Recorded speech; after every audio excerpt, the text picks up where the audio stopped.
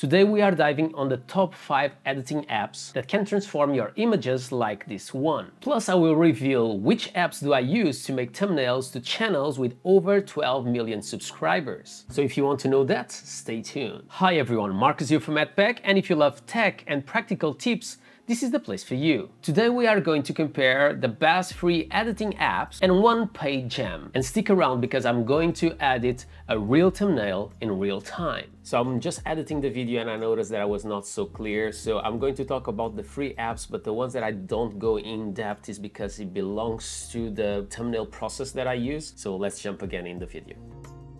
So the first app that I use all the time is Lightroom, and I have to say to you guys that it can be a little bit daunting if you never use, because you have plenty of options in here, light, color, effects, and so on and so on.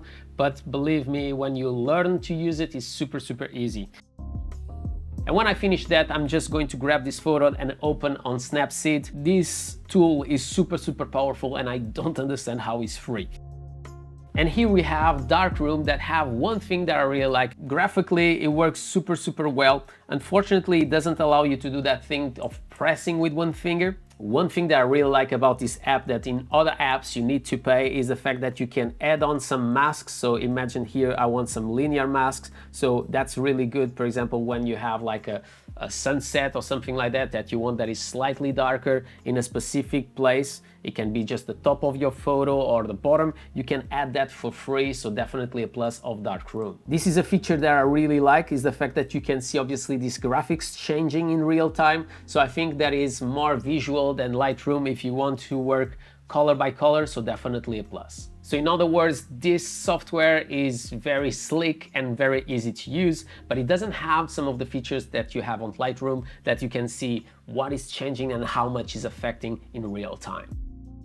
The last one is VSCO, that I have to say to you guys that I really think that this app is overrated. But if you look here on the bottom, you can see that a lot of the options, like for example the tone and stuff like that, they have like a lock there. So it means that the free version will not allow you to control these things. So looking around, there is much better options than the VSCO, but since it's so popular, is definitely one of the 5 best ones that you can purchase, or in this case you can download into your phone or iPad.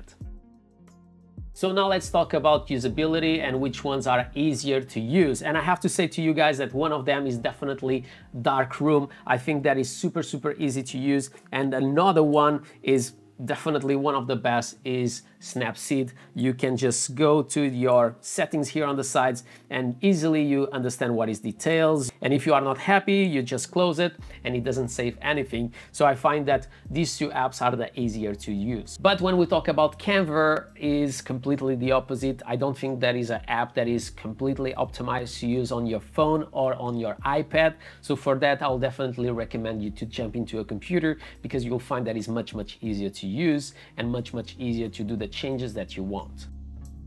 And when we talk about the Lightroom, is one of the apps that I use the most to do my thumbnails, but I know that when we talk about the software and how to do things, it's a little bit more daunting if you never edit your photos with it.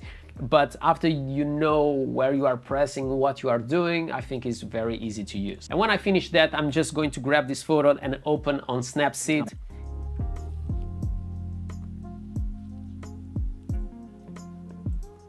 So when I finish this, I'm going just to export this one also, and I'm going to import this photo once again to Lightroom. So now that I have here the photo, I'm going to start working on the colors once again, but it's going to give that extra saturation that you need for a thumbnail.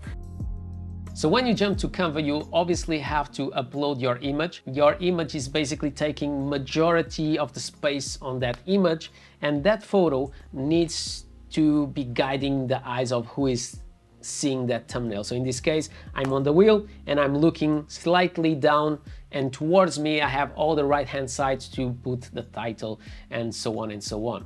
You need to choose a title that is very easy to read and to understand. It doesn't have to be the same that you have on your title. So which app do you like the most? Is it Canva, Lightroom, or Snapseed? Let me know in the comments below. Next week, we are going to basically talk a little bit more about thumbnails and how I make them more in details. So if you want to know that and much more, don't forget to subscribe to the channel, comment below, smash the thumbs up, do whatever you want, but always with a smile on your face. And I hope to see you in the next one.